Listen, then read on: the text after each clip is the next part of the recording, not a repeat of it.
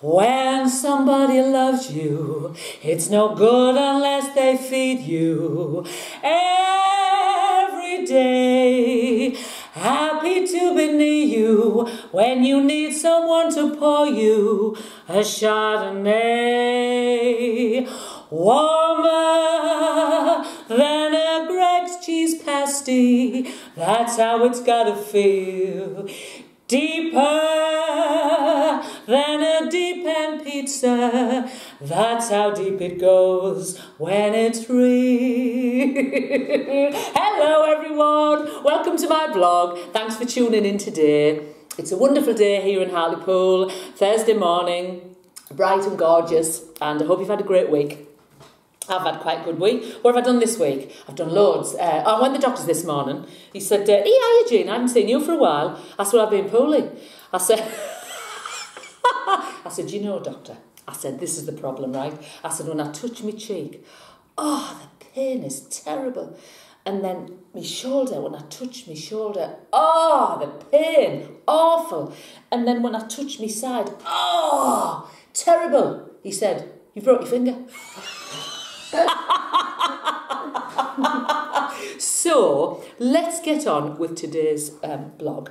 I'm going to introduce, I've got a very special guest today. I'm going to do a very special Kinera. I've got a card of the week, brace yourselves folks. I've got, because you think of that, I'm a gob almighty, will you see this one? I've got a card of the week, I've got a lovely guest, I've got some more jokes, some more spontaneous outbursts of song. So I'm going to introduce this girl. She is a lovely friend. She's a beautiful person inside and out. She's one of my, stop being sick, she's one of my apprentice witches, and she's the most gorgeous person in the world. And I'd like to introduce her now. And it's Emma! Yay! Hi! Hello, darling. Are you all right? I'm great, thank you. Are you excited? Oh, I've just moved my chair. Don't move your chair. Don't move your chair. Everything's stationed.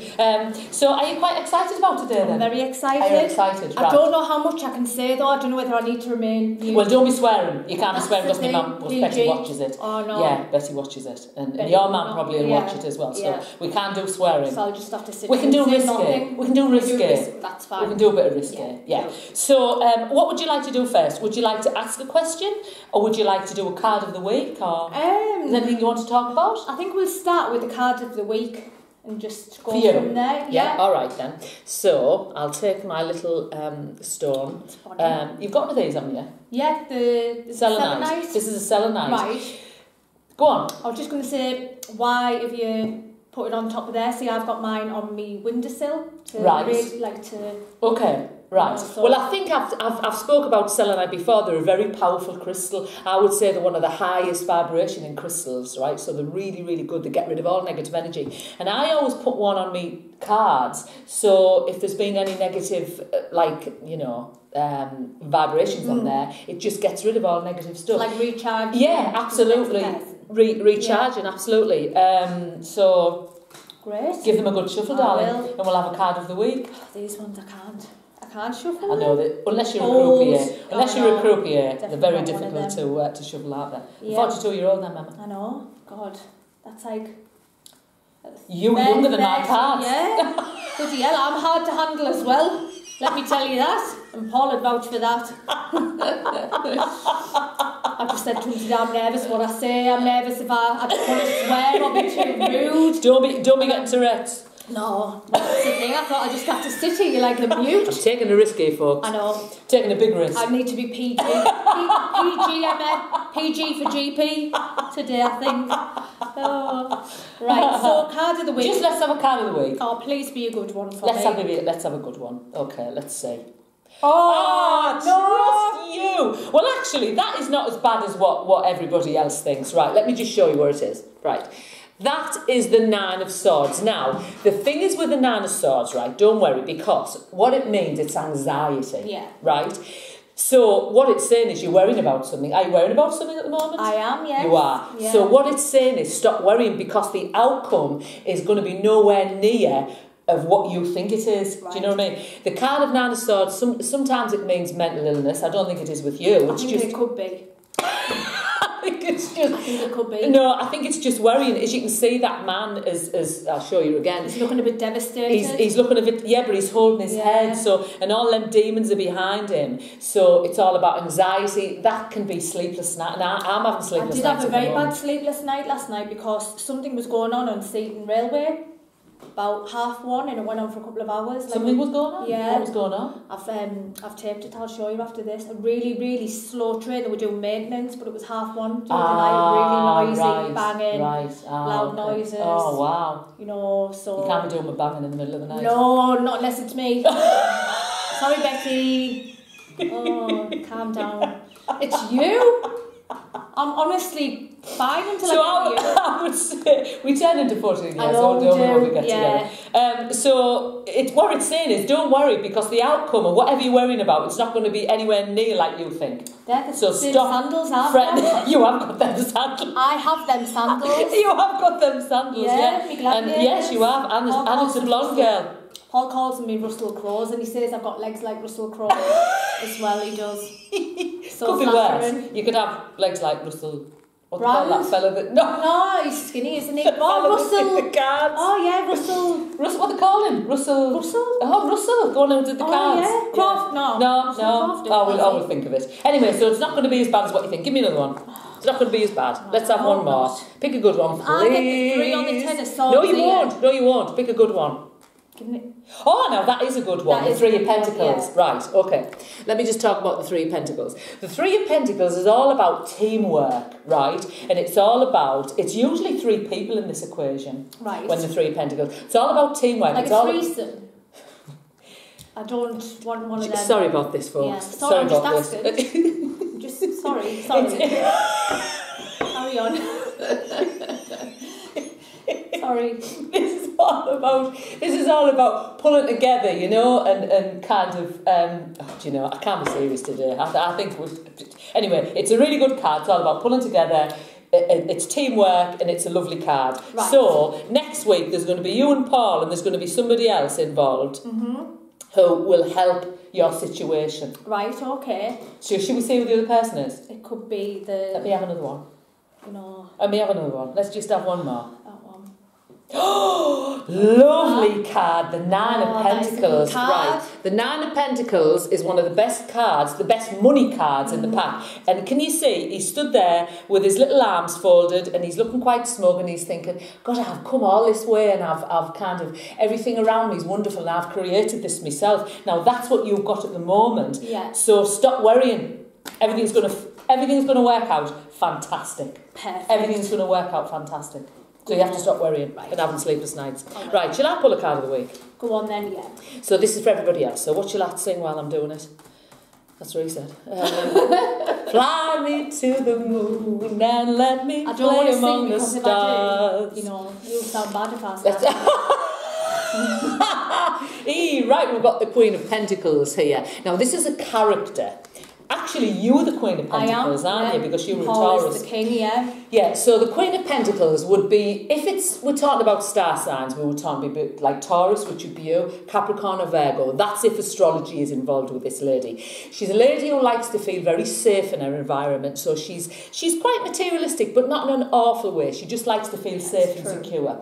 She's very, very loyal. She's fiercely loyal, this lady. So she would absolutely, she's like a lioness in some ways. She would defend, it is absolutely you, isn't it? Absolutely you. She would defend anybody, you know. She's very protective with her friends and her family. She would make a very good mother, which I'm sure that 100% you will. She's very warm, she's funny, she's very down to earth. She doesn't like change, the Queen of Pentacles. Oh, and I don't. I hate change. Dear. Paul's exactly the same. Yeah. He's a Taurus as well, isn't he? Yeah, Taurians. I have a lot of friends who are Taurians, and my mum is a Taurian, and they don't like change. No. They do not like change. They like kind of things that they know where they're going and they're planned. Yeah. Like I couldn't say to my mother, "Oh, well, we're going to Paris tomorrow." I'm not spontaneous. Like I like to know where, when. I like to plan. And you know. Yes. No, I'm not. That's very Taurus. Yeah. So if I could think, I mean, the lovely people, Taurus. They're very down to earth. They're very trustworthy. They're not full of bull. Just ignore her, folks. They're not full of bull. But if I could equate her with a character, I would think of. Do you watch Sex and the City? I know what the characters are. Do you know Miranda, the redhead? Short hair? Yes. Yeah. Yes. I would say if anybody watches Sex and the City, that would be Miranda from Sex and the City. She's, as I say, she's quite career orientated. She's very loyal. She's very down to earth, the Queen of Pentacles. She's not up in the air. You know, she's very down to earth. She's somebody who you can rely on. Lovely. So if this is you this week, if this is you, you're going to be very secure, which is funny because I'm talking about you today. So you're going to be very secure. My favourite subject. Absolutely. Yeah. You're going to be very secure if this is you. Or if it's another woman that's coming into your life, whether it's a man watching or a woman, that woman is a lovely person that's coming into your life. So there you go. Excellent. Right. Okay then, darling. Would you like to ask me anything else before I start cracking jokes? I'll start bursting into the spot now. Do you know, I wouldn't care last night when I was laid awake. I was thinking of things I could ask. And then, you know, I've had my coffee this morning and just, it's all went out my head. Oh, it doesn't matter. Is there anything else? Can you think of anything else? We should have rehearsed it, yeah. But the thing is, I never rehearse this, and I always say to anybody who comes on here, it is absolutely ad lib. Because if you rehearse it, it looks rehearsed, and I don't stop and start it. I just do it in the first take. I'll tell you what I did want to know. I think you've touched on this briefly, but I get asked. You know, obviously the girls know that I come to my classes and things, and then people ask when I'm saying this has happened, that's happened. You've got to be there to believe it. But, you know, when I'm telling the story, I'm like, so what is Gina's actual sort of gift, if you want to call it? What is it that, I know you obviously have had a reading of you a long time ago. You've seen things and you hear certain things, so you are like, would that be clairvoyant? Right, okay, so the difference, right. Yeah. So people, it's funny, I was chatting with my friend Mark last night about this, and he was saying that he's starting to hear things, right? Yeah. When people get on the ladder with this, right, so with any kind of spirituality or tarot cards, or they just take an interest in this, they will start receiving some kind of clairvoyancy, whether it be clairaudience. Now, clairaudience is where you hear. I don't really hear things, right? Yeah. If I do hear anything, it's in my own voice. You know what I mean? It's like a thought's being pushed into your head. And for instance, right, I'll give you an example, right? I see things, and I don't see things with my eyes. I see things with what I call my third eye. So if I'm doing a reading for somebody, all of a sudden, I'll just see something behind her, but it won't obviously be real. It'll be in here. Yeah. It's kind of the imagination, but it's true. Yeah. So for instance, if I said to you now, can you imagine a big bear, a big brown bear, right, with a Mexican hat on? Definitely. Could you imagine that in your head? Yes. Because a lot of people can't. A lot of people haven't got their imagination. You know me, you know my imagination is very hyperactive. Very vivid. Very Absolutely. vivid. Yeah. So you can imagine that. I want to know what goes on in my head. Bears with Mexican hats on are the least of me worries. Yes. So imagine if I hadn't said that to you, right? And this bear with this Mexican head just appeared in your imagination. You'd think, where's that come from? Yeah. Now, so when you're doing cards with people, if you're going to start doing this for a living, or you're going to start doing it for friends, if you get something, say it, even if it feels ridiculous for you to say. You know what I mean? I have started that. Yeah, say it, because wherever you're getting is, you know. Now I see things. Some people hear things. Some people feel things. Some people use psychometry, where they would hold a ring or something or a piece of jewellery and get feelings from that. Everybody works differently, but with me it's mainly clairvoyancy. So I see things, you know, little pictures. Like a personal object of someone. Yes, somebody can maybe hold a ring or something and get a feeling. So if I took off me knickers and give them to you. No jokes. In fact, I've got a joke about that. Have you? Really? This sounds like we have rehearsed it, doesn't it? We haven't at all. We haven't. Not. 100% haven't we had. I've got a joke. I was going to tell another joke, but I'm going to tell that one now.